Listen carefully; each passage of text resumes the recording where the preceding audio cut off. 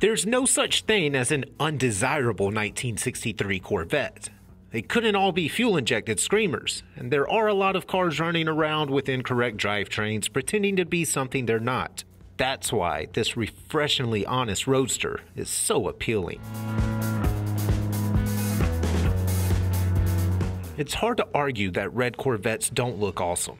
This Riverside Red roadster is simply stunning in person. With paint that's so vivid and rich, it still looks wet. The car's fiberglass has been correctly prepped and sanded, with bonding seams that are practically invisible, giving the Stingray a slick look that was notably absent when these Chevys were new. Alignment is good all around, and the headlight doors fit well. Between the doors, a correct red interior looks like it has hardly been used. The gauges may actually be original and look fantastic. And there's a brushed metal panel for the glove box lid that matches the center console, which not only houses a short shifter, but also controls for optional power windows. Tip the hood and you'll find a 300 horsepower L75 327 that's both solid and reliable. The transmission is a 2-speed Powerglide, an exclusive transmission for early Vettes, and a proven gearbox many drag racers used for years with great success.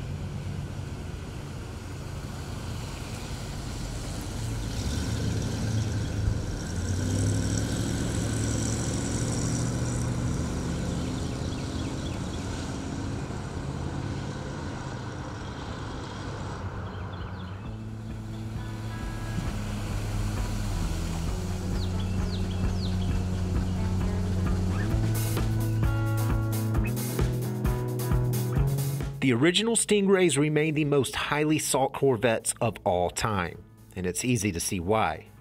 This gorgeous roadster is proof that they don't all have to cost 6 figures.